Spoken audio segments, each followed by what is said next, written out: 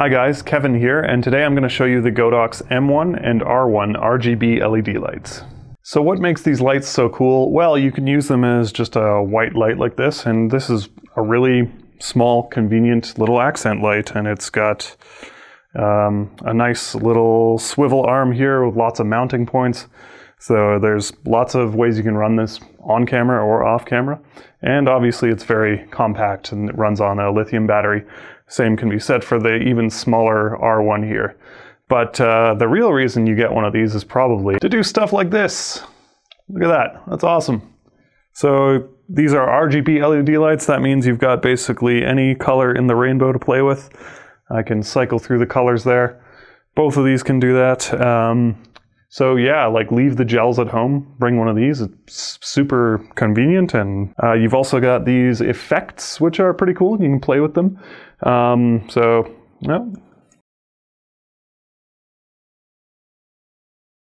Alright guys, so I clearly needed to figure out how the controls worked, and I sat down with it for a minute, and it's honestly not too bad. The control scheme is actually the same on both of these guys. I'll be going through it on the M1, but you're going to find some common things. So you have a power switch on here, very similar power switch over here on this guy. So the buttons and dials and switches all do the same thing. They're just going to be found in different places. So first of all, let's turn this guy on. That's easy. Now there are two control dials. So one's got this sort of tactile bump here. That's the main control dial. And the other one here, the smooth dial, that just controls brightness. So I'm just going to call this one the brightness dial.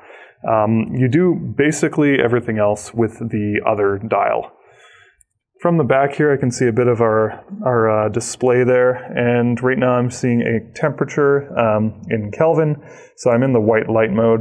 I can go all the way down to 2500 Kelvin or all the way up to, what does that say, 8500 Kelvin. So quite a range there.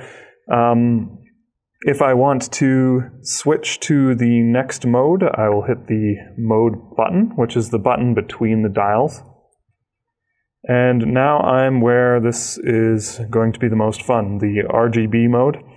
So I can use the control dial again to, in this case, cycle through the colors. Now, if you're observant, you'll see there's an arrow pointing towards the H, so that stands for hue. If I press down on the control dial, I can select S, which is saturation. So I can desaturate the colors if I want to. Whoops. There we go. Not sure why you would want to though. Let's keep that right at 100. And then yeah, if I press down on the control dial again, I can switch. So again, this operates as a button and a dial, and now I'm cycling through the colors again. Next up, let's hit mode button again.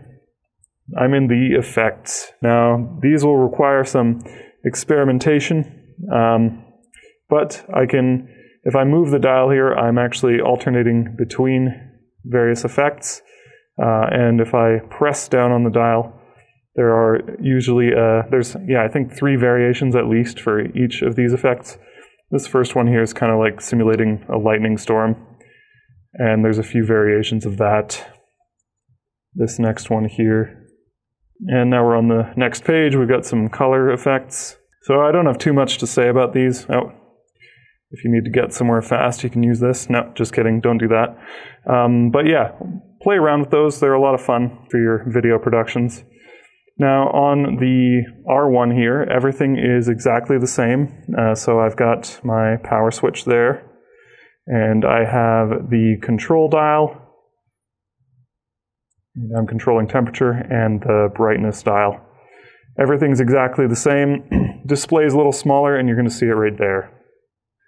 Now I'm just going to go over some of the physical features of each and the accessories they come with. So starting with the M1, one thing that's very cool about this is the bracket. So this is an integrated bracket. You can see the arm can swing out in either direction. And if I press here, I can get this little piece to come out as well. So this gives you a lot of angles that you can achieve if you were, say, mounting this on camera. You can kind of get it out of the way of other stuff on your camera cage or whatever. You'll see you've got basically as many mounting points as you'd want. These are all 1/4-inch threads. So that's very cool. With the M1, you're going to get a couple of things. You're going to get this nice little case for it, so I can slide that in there. That's just going to protect it for travel.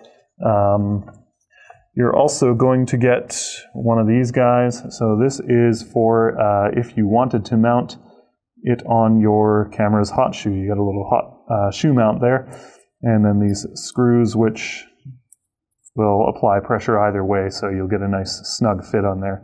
Now this will also come with the R1.